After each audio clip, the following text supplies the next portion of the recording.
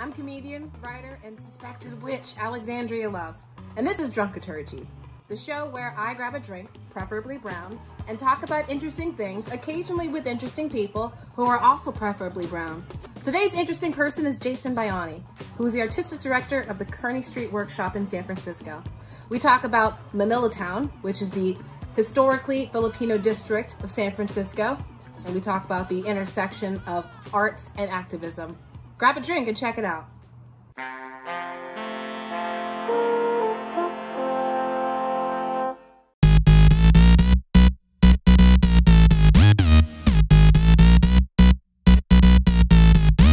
How are you, Jason? Yeah, I'm doing good. Yes. Where are you zooming from today?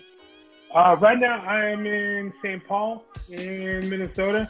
My partner lives out here, so I've been chilling here since the beginning of June. About to go back in a bit.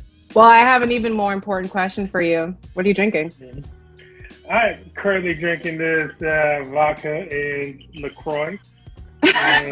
You're cheating. That's water. Don't be shitty. hey, the vodka's still vodka. All right. It kind of looks like moonshine from where I am, but you got the White Claw. Yeah. Well, I'm excited to talk to you. I was hoping that you could tell me a little bit about your workshop. What's the deal? What's happening over at Kearny Street right now? So Kearny Street Workshop, we're a 47-year-old arts organization. Now we're it's 1972, so it's 20. Yeah, we're about to hit 48 years now. Yeah, arts organization here in San Francisco. We are an Asian American arts organization, the oldest multidisciplinary Asian Pacific American arts organization in the country. I'm doing this for a long time. So you're working at the intersection of culture and art, cultural influences. So I'm wondering, how much does like a local history, cultural history come into play when you're planning your productions? We're very much guided, by what the needs of artists we work with are.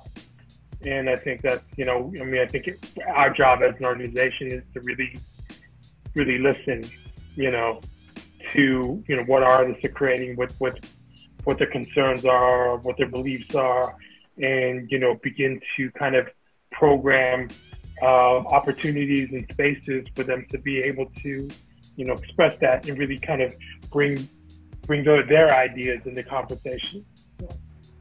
That's so beautiful. I feel like a lot of current media production companies and things like that are kind of like using the cultural zeitgeist. Is that how you pronounce it? I've only ever seen it written. But they're using these new cultural conversations to kind of, I don't want to say take advantage of the situation, but the truth is that we have so many diverse multicultural voices that are kind of going unheard. And it sounds like you guys have been ahead of the game by like 50 years. I mean, I think it's what had to have happened to have lasted that long. You know what I mean? It's like, so Kearny Street Workshop went through a lot of different phases. And, we're going to be talking about Manilatown. That's where we started, inside of a place called the Hotel. And we, had to move around a lot, and one of the things I think that has kind of kept this organization going is that it always kind of looked towards the next generation. And, as the artists began and the organizers of the organizations began to grow older, they always knew we have to look at the younger folks and see where our art and our culture is headed towards.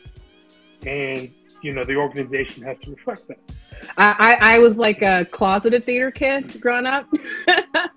I used to love the kind of working at like house stuff and like making sure all the lights. I was like the type A person. I was too afraid to ever get up on stage. And now I go up on stage and talk about abortion. And we're talking about creating work that questions and moves against capitalism. We're talking about things like abolishing the police, abolishing prisons. We're talking I love about we're talking about really kind of like questioning and working against our received notions of what gender and sexuality is. I mean, like, all those things that even from the beginning of when I started working here have come more into conversation. It's scary to let go of a lot of kind of the ways that we see things, or the ways that what our belief systems are, you know, and to kind of move into something that's, you know, that's being told, or being kind of like that you're being made to feel is an antithesis to this area of comfort that you've lived in your whole life, when really you begin to understand the language, and you begin to understand what this really is and what it's about. And so like art can play such a huge role in being able to make that language more understandable. I think it is necessary that we talk about these things and we begin to reimagine what our world will look like. You know, and that's something I'm learning from a lot of the younger artists that we work with now. I mean, art has a way of kind of making us change our perspective on things, you know? Art kind of shapes the world, you know? Some of my favorite pieces of education have been things that I've learned from art, like artistic pieces. Okay, let's get to the meat and potatoes here. Okay, yeah. Tell me about Manilatown, and I want you to know this about me. I'm from Oakland, so I know exactly 0 neighborhoods in San Francisco. I go there when I have to for stand up. But in general, I like being here. So I'm completely new. Talk to me. All right, so when we're talking about Manilatown, we're talking about this area, right next to, you know, Chinatown, Portmouth Square, that runs up until you hit like a little bit, like up until you hit like the North Beach area and down to like where the financial district and the, you know, the pyramid. The Transamerica building. That's what it's called, right? Yeah, the Transamerica building. Yeah. Right 10 points to Gryffindor. So yeah, this area used to be like populated by like, you know, a community of Filipinos. And, you know, that was because when, you know, a lot of the Filipinos migrated over here, you know, there's different ways of migration from Philippines to America. And when we talked about the migration waves that happened after the Philippine-American War, that was, you know, you had your first wave come in during the war with the kids of the elites coming over to study at the American universities, you know, and that's, of course, you know, that's a military plan, you know, that's a military strategy, right? So that they go back and be like, oh, America's great. But the next wave that came after that were laborers. You know, they started off with sending Filipinos to work plantations, to work in Hawaii in sugar and pineapple fields. And that was originally only supposed to be like, you know, they were only supposed to do for a couple of years and go back home. And that's why a lot of people did it. No one makes some money, but like what they're saying is like only really 50% of the Filipinos went to the Philippines came back home. A lot ended up staying there. And so after, you know, so they started seeing that like, okay, you know, we can use these Filipinos for labor. So why don't we bring them in to work in the fields and, you know, to work in the fields. And so like there was basically a route that they had. They worked the fields in the summer, and then during the winters they go up to Alaska and work in the canneries. And so you had this whole kind of route of Filipino laborers that started coming in the 20s and 30s, and all men, pretty much, like mostly men. And they're doing this route, and a lot of them too just ended up settling in San Francisco as well. Like, so when they moved to San Francisco, a lot of them were working in, you know, hotels or working in restaurants. But, you know, San Francisco, of course, is very segregated. You know, especially like in the early days. And so like, you know, they just were kind of like relegated into this kind of area, and which became Manilatown, like a 3-block area, and like and it was not safe for them to ever go out of it. And so you have folks coming there. There are also Filipinos that ended up being the Fillmore, which we talked about last week. And remember, I was drinking a lot. Hey, that was a joke. You can keep going. I watched it last week. But yeah, so you have the Filipinos end up like in Manilatown, also in the South of Market area. You know, so that kind of happened over time. But you know, when the financial district was starting to, you know, build up, and they're trying to put up the Transamerica building, they eventually were like, okay, we gotta take this area because it's gonna become our financial district, and we're gonna like take this over. So they started like kicking out families, and the only thing that was really left was the I Hotel, which housed a lot of seniors. And those were seniors who were those same farm workers. You know, they got older. This was an SRO. There was a community here. And, you know, it's kind of like I said, a lot of these men came over to work the fields.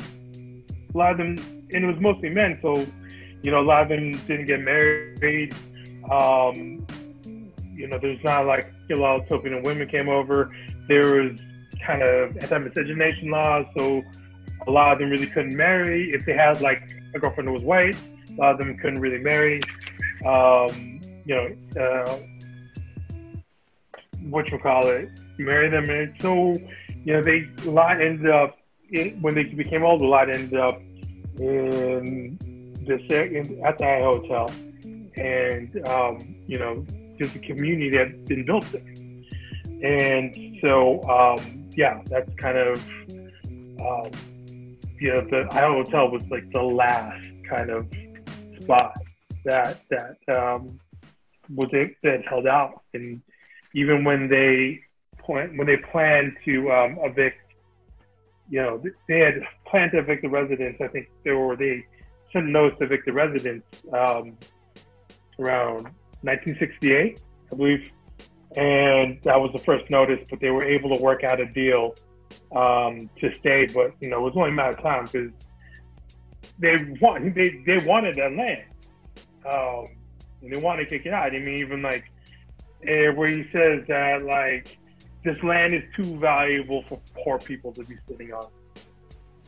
And so, you know, they knew what's happened with the area, and eventually, you know, it took from 68 to about 76, 77, you know, for the whole process of getting them kicked out, for this whole kind of process to happen, for them to kick out the residents of the High Hotel because they pretty much resisted. Wow. That was comprehensive. That was awesome. Yeah. Not the contents of the story, of course, but the way that you told it. I always find San Francisco history to be super interesting. We think of creative ways to get like our message heard. And I think that's like, you know, where that intersection exists. A lot of people, like, you know, I think a lot of especially when you're a person of color. Like your art is always going to be political. You know, even if you're just writing a poem about trees. We're pretty much in the Soma now. And one of the things that happened when a lot of people got kicked out of Manilatown is there was also another community in the Soma. And so the community in the Soma built over there. And that's where, you know, a lot of resources were built, and a lot of like nonprofits sprung up over there. And in the Soma, you have, you know, you also experienced over the last couple of years, like a huge amount of displacement. So it's kind of like, you know, it's like, you know, Filipinos get to have one place, they gotta move to another place, and then they end up getting kicked out again. And that's kind of like, we talk about gentrification in the film, where we talk about gentrification at Hunters Point, and it's like all these things that just keep, just like we keep having to take what we can get, where we can move and build a community there, and then someone goes, "Nah, I want that now." And I know that a lot of times in communities like both of ours, when the topic of displacement comes up, I think you're a lot more graceful than I am when I talk about it. We talked about both in your Kearny Street workshop and in the history of the Manila district. We talked about the importance of the intersection of art and activism. And a lot of the times when artists like you or me, I guess, if you consider stand-up between art, like us, people say that we should keep politics and our art separate. Besides, fuck off. What do you have to say to those people? I mean, that's, and stand-up isn't art. Like, oh, please. Not when I do it, honey. It's not. Like, you can't separate it. Like, you can't. You know what I mean? And that's just, it's like deal with it. It's not going to be separated. When a lot of it was built off of like, exclusion and then tokenization, of people of color. I mean, I don't want to toot my own horn, but that's kind of what happened. Like the American music was created as a form of resistance of blackness against white supremacy. That's what jazz is, And I just don't understand how people think that there can ever be a true separation between art and politics. Because what else is there to talk about right now? Yeah. If we talked about politics that they believed in, then it would be a different conversation. If your art and my art was about all lives matter, then maybe people would listen to us a little bit more. then it would be shit art. It would be shit art. It would be shit art. That's what it has to be. We have to make first and foremost, we have to make good art, and that comes from truth, right? Yeah. Remember when that what's his name? He was like the defense secretary for Bush, or one of the defense secretaries. Bush. He had a song. He had a song called "When the Eagle Soars." He wrote the song himself. It was a piece of trash. You're making this up. That's not fucking true. No, it is. I don't know if he was the defense secretary, but he was one of the cabinet members. What? Yeah. Beautiful. That's what it is. Republicans cannot make good art. That's what it is. Can't make it. I've never seen it. Yeah. The closest I could think of is that photo shoot that Paul Ryan had that one time at that gym. Yeah. So I want to thank you for taking the time to talk to me. This was so much fun. I'll let you have the final words. What would you like to say to put a bow on this awesome drinking conversation? Yeah, the I Hotel came back several years ago. So it's there. It's still an SRO. Even though it got taken down, even though it got torn down, it took several years. And this is the messy thing about it. They tore it down. Nothing happened to it. They were going to turn it into a parking lot. Nothing happened. So eventually community waste came back and were able to secure the space, turned it again into SRO and a community center. So, you could still support the Manilatown Foundation today. They still do events over there, like on the weekends. Like they have classes. They do movie screening, probably not as much right now because of coronavirus, but it still operates, and it still does the same, and they're still out there. Long live the I Hotel. Long live the I Hotel. Thank you, Jason. Yeah. Thank you.